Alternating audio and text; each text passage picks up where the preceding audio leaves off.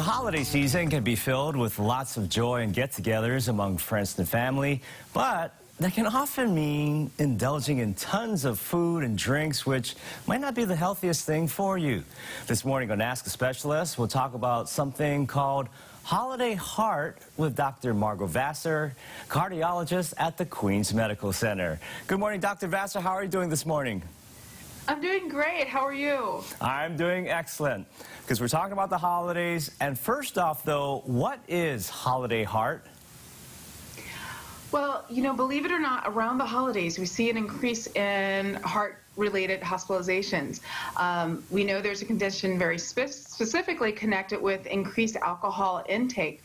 And so our patients who have a history of atrial fibrillation or risk for atrial fibrillation, increased alcohol actually brings that on.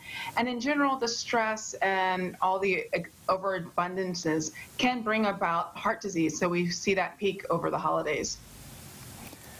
Now, what are some of the strategies for staying heart healthy while socializing? It's a challenge for sure. First of all, you know, if you're on a specific or strict diet and you know you're going to go to a function with a lot of perhaps more tempting things, go ahead and have a small, healthy, focused meal before you go. So when you arrive, you're not overly famished and overindulge in things. Secondly, be sure to stay well hydrated. If you're going to have alcoholic beverages, be sure to have a drink of water, 1 or 2 drinks of water in between each one so you stay adequately hydrated. Keep in mind, too, with the socializing, sometimes it's okay to say no. You don't have to go to every single party that you're presented with. And finally, you know, we're still in COVID times, so consider a virtual option. I know we're really excited to get together with each other, but if it's just going to be too risky and too stressful, there's still the possibility of going virtual. Those are some great tips, especially staying hydrated. I try and drink a bottle of water in between each drink, so then that way you kind of control yourself, as well as eating a small meal before going, because when you're starving, it's very dangerous going to a party and then you start overindulging. Right, right. Now, for those with serious health problems, what other advice do you have during the holidays? You know, first and foremost, keep up all your regular appointments. You know, some people feel like this whole holiday season, let's wait to see the doctor until afterwards. Offices are open, and, you know, closer to the actual holidays, there might be some limited hours. But if you have a routine appointment, please keep it. If you feel something going wrong, please go ahead and call your doctor. Secondly, be sure you're up to date on all your prescriptions. If you need refills, call early for those, because the offices might be having some more limited hours. Just plan a little further ahead to make sure you're covered with all your prescriptions over the holidays.